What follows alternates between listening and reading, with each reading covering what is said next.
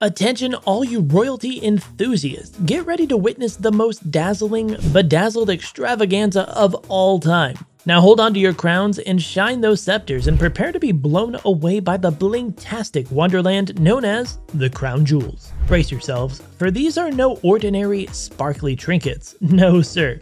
They're the original power symbols, dripping with wealth and splendor, captivating hearts for centuries. We're talking serious bling here, fit for the mightiest rulers who want to outshine the very sun itself. Believe us, nothing else even comes close to this level of opulence. Picture this, over 100 exquisite items adorned with a jaw-dropping 23,000 precious gems. Yeah, that's enough bling to make even the wealthiest tycoons turn green with envy. These jewels have witnessed it all, from the rise and fall of empires to legendary reigns fit for fairy tales. From dazzling diamonds to exquisite gemstones, each piece in the collection tells a story of its own, representing the rich heritage and legacy of royal families across the globe. But here's the real kicker. The sheer rarity of the crown jewels is beyond comprehension. You won't find these beauties at your local jewelry store. They're guarded with the utmost care and surrounded by history at the iconic Tower of London. And as for their value, let's just say it's enough to buy your own island and hire a professional jester to entertain you 24/7.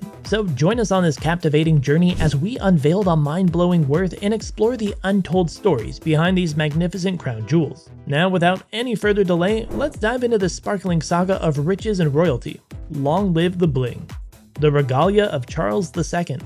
First up, we have the dazzling centerpiece of the crown jewels, the fabulous coronation regalia. These 5 sacred and bejeweled wonders are the VIPs of royal ceremonies, making sure British kings and queens are ready to rock their powers and responsibilities in style. Okay, quick history time. We're talking way back to 1066 when Edward the Confessor started this royal saga. Fast forward to today and voila, we've got a replica of the original set. Are you wondering what happened to the original set? Well, it turns out that during a brief hiccup from 1649 to 1661, the originals were sold off and melted down. Oh, the crown drama. But hey, no worries, the new sparkly set is estimated to be worth more than $4 billion. So when the big coronation day comes, these sacred artifacts become the real showstoppers. The regalia consists of St. Edward's crown, the imperial state crown, the sovereign's scepter with cross, and the sovereign's orb, all fit for the grandest of grand monarchs. It's the ultimate royal bling collection. Let's take a closer look at them, shall we? St. Edward's crown. First, let's talk about St. Edward's crown. This ain't your run-of-the-mill costume shop accessory, oh no. This baby is valued at a jaw-dropping $57 million. Picture this crown crafted with the finest 22-karat gold, shining with a majestic simplicity that leaves you in awe. Crosses, fleur-de-lis, and arches grace its regal design, but it's the dazzling 400 precious gems that steal the show. Diamonds, rubies, and amethyst, the whole sparkling gang is here. And let's not forget that stunning sapphire on top, looking like a shining constellation. The craftsmanship is pure perfection. Each gem is carefully fixed from behind the crown's frame, held securely in place by a gold collar. And the way that they're clustered around white enamel mounts shaped like acanthus leaves, absolutely breathtaking. But wait, there's more. St. Edward's crown has a legendary past. It's been the star of the show, crowning every English monarch since Charles II. That's right, it's been in the crowning business for ages. So let's all cheer together. Long live the dazzling crown. Imperial state crown, $3.4 to $5.7 billion. Step right up and feast your eyes on the grand and majestic crown of King George VI. This bad boy is a heavyweight in the world of crowns, weighing in at a whopping 2.3 pounds of royal awesomeness.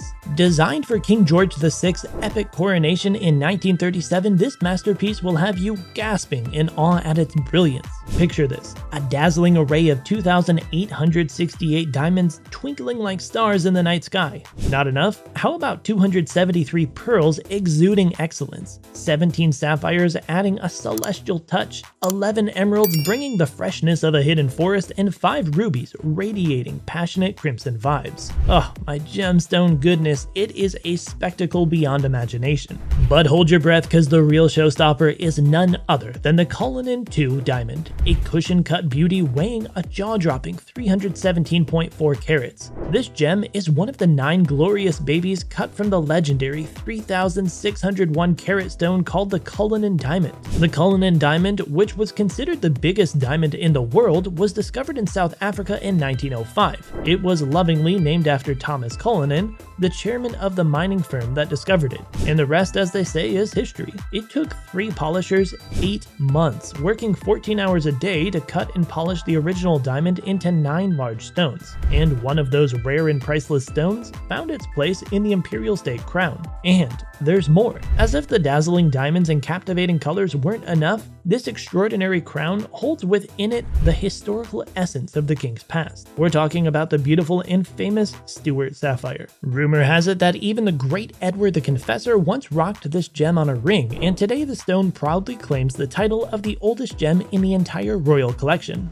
If that's not an OG gem, then I don't know what is. But that's not all, dear friends. The crown also boasts the illustrious Black Princess Ruby, a stone steeped in legends and heroic tales. Imagine that this very gem graced the fingers of the valiant Henry V during his legendary triumph at the Battle of Agincourt in 1415. Now talk about a gem with a front row seat to history. The Sovereign Scepter with Cross, $400 million plus. Next up, we've got the Sovereign Scepter with Cross, another priceless treasure in the royal collection. This bad boy reigns supreme as one of the most valuable items in the crown jewels, and let us tell you, it's got a history that'll make your head spin. In 1910, King George V of England added the magnificent Cullinan I diamond to the scepter. The gem used in the scepter is the biggest of the 9 stunners cut from the legendary diamond. It's drop-shaped, sparkling like crazy, and proudly wears the title of the Star of Africa. Oh, and did I mention that it's worth a jaw-dropping $400 million? But the story doesn't end there. This golden scepter isn't holding back when it comes to dazzling decorations. With a whopping 333 diamonds, 31 rubies, 15 emeralds, and 7 sapphires, it's an absolute showstopper. It's like a gemstone party on a stick. And here's the cherry on top. It proudly holds the title of the largest colorless cut diamond known to humankind. It's no wonder this scepter is highly valued and admired by all. The Sovereign's Orb. Step right up, folks, and feast your eyes on the majestic orb from a land of kings and enchantment. Crafted with gleaming gold, this baby is no ordinary sphere. It's a magical fusion of 2 hemispheres linked by a band that's just dripping with emeralds, sapphires, and rubies. Oh, but hold your gasps of awe, because these gems are more than meets the eye. They represent the medieval continents themselves. Now talk about bling with a story. But wait, there's more shimmering goodness. At the top of this regal wonder, you'll find rose-cut diamonds taking center stage, while a sapphire and an emerald compete for the spotlight, like a dazzling gemstone showdown. And don't even get us started on the arms of the cross. They're all about that pearl life. Move over pearl necklaces, these pearly arms are the real deal, fit for a queen's fabulous ensemble. But the best part, the orb's got a history as rich as the tales of knights and dragons. A long time ago, the wise Charles I decided it needed a royal makeover in 1661, and guess what? He spent a pretty penny, 1,150 pounds, which by today's standards is around $290,000. Talk about a king with a taste for the finer things. As for the price, well, it seems like this piece of treasure is truly priceless, as it turns out that the orb's true worth is shrouded in mystery and kept under royal wraps. Coronation Spoon. Ahoy, fellow time travelers, gather round and let us share with you a tale of ancient splendor that is the 12th century coronation spoon. This legendary artifact has seen more adventures than a knight in shining armor and gets a VIP invitation to the coronation ceremony, taking center stage, anointing the sovereign with holy oil, and making sure that they're all set to rule with some divine magic. But wait, the coronation spoon has a tale of epic survival. Back in 1649, when Parliament was up to some wild antics in destroying the crown jewels, the coronation spoon pulled off a vanishing act that would make Harry Houdini proud. How did it escape? Well, thanks to a clever man named Clement Kiernersley, who wasn't just any old hero. No siree, he had a royal connection that would make him a hit at any fancy ball. He was part of Charles I's royal wardrobe, rubbing elbows with the bigwigs. But that's not all, folks. Kinnersley also played a sneaky role in organizing the sale of the late king's goods, a true treasure hunt double agent. But when the monarchy made its grand return in 1660, Kinnersley did the noble thing and returned the coronation spoon to Charles II, hoping for a royal thumbs up and maybe a shiny medal to boot. The Kohinoor. The Kohinoor is not part of the coronation regalia, but it is one of the most famous and possibly the most prized possession in the crown jewels. Not to forget, it also happens to be one of the most expensive diamonds in the world. The Kohinoor diamond has a long and controversial history. You know, that diamond has probably changed hands more times than a hot potato at a family picnic. From Indian rulers to Persian monarchs, and then the British swooped in like, we'll take that, thank you very much. Its enormous value and beauty have made it a symbol of power and prestige for centuries. The diamond is 105.6 carats in weight. It used to be much larger, but it was recut in 1852 to improve its brilliance and conform to modern European tastes. According to opposing legends, a diamond is both lucky and unlucky. A man wearing it, according to more recent traditions, would bring bad luck. The Kohinoor is now featured in Queen Elizabeth, the Queen Mother's 1937 crown. Well, that's it for our video today. Which of these jewels was most stunning to you? Let us know in the comments down below. And if you haven't already subscribed to the channel, thank you so much, and we'll see you in the next one.